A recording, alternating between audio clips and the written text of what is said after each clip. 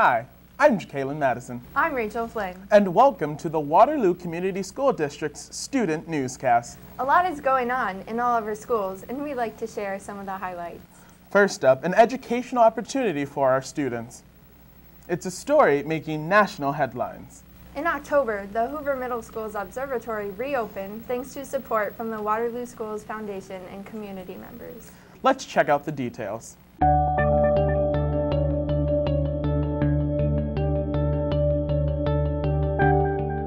This is our observatory at Hoover Middle School.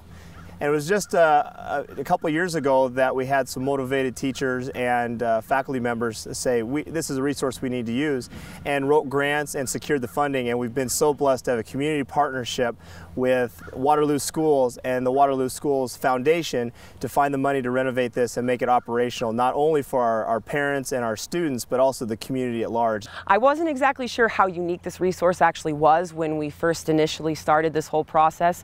Turns out it's unique to the state of Iowa. No other K-12 district. They may have partnerships that involve, using observatories other locations, but really this is the only observatory in the state of Iowa, so its uniqueness is fantastic. The observatory is basically going to be dictated in terms of use for the students, by the students. We're starting an astronomy club, which involves 8th graders only currently at this time. We'll be putting events on for 6th graders, for 7th graders, and for the community as well. Completely student-led. We're doing Leader in Me at Hoover, so getting those students involved to help lead and plan for how we're going to use this in the future. I help brainstorm ideas and just make plans on what we're going to do to get the observatory ready and running. I mainly worked up in the dome area, and we swept and then we scrubbed it down with bleach. I'm looking forward to being able to make friends while at Astronomy Club, and then being able to, while having your friends there, being able to learn more about the stars and the planets and the sun. You can have fun at school and do extracurricular activities while being up in the observatory and learning about different stuff. As 8th graders, they have an astronomy unit that's a part of our curriculum now. One of the major standards that we have to cover as part of the Iowa Core deals with the sun. The grant that the Waterloo Schools Foundation really provided is using stuff during the day. In other words, like kids getting to use it while they're in class as a part of our 8th grade curriculum with the astronomy unit that was already in place. I hope that the community helps with this, because it'd be really awesome since we're the only ones that have the observatory in Iowa. We should treasure it and make sure it stays the best it can be, because we might not be able to get another one, and if it starts breaking down, we need the community to help. Not only an amazing resource to have for the building and for the district, but also an amazing resource to have for the community as well. On a lighter side, everyone gets excited in our high schools about homecoming, and this year, like every year, a lot of fun events gave students a chance to show off their crazy costumes on dress-up days along with their dance moves. Here are scenes from East High's homecoming.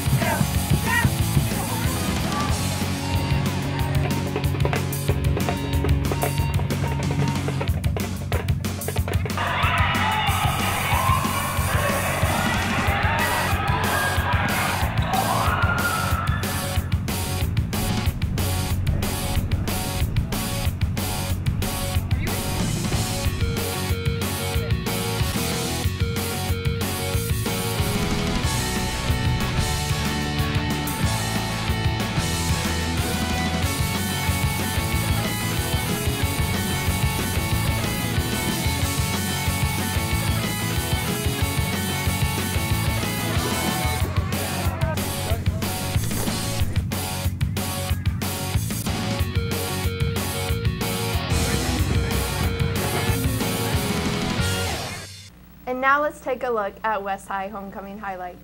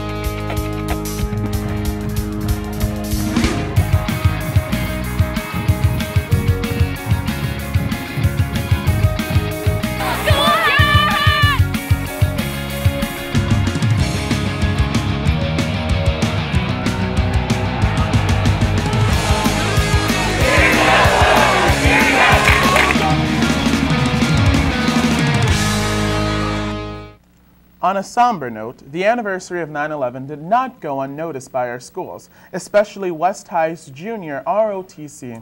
Members rotated standing guard by the school's flag. Here's their story. Members of AFJROTC honored the lives that were lost on September 11, 2001 with an 8-hour vigil.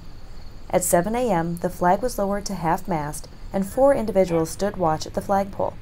Members stood watch in shifts throughout the day. Here at West, I am the Senior Aerospace Science Instructor, basically the instructor for Junior ROTC. At bases, they do this kind of thing from time to time just to show respect and pay homage to those that did pay the ultimate sacrifice. We brought it to the cadets and we had many hands go up to volunteer. So we broke it up into 15-minute shifts simply so we could get more cadets involved. It makes me feel very honored to be a part of this, and I'm really excited.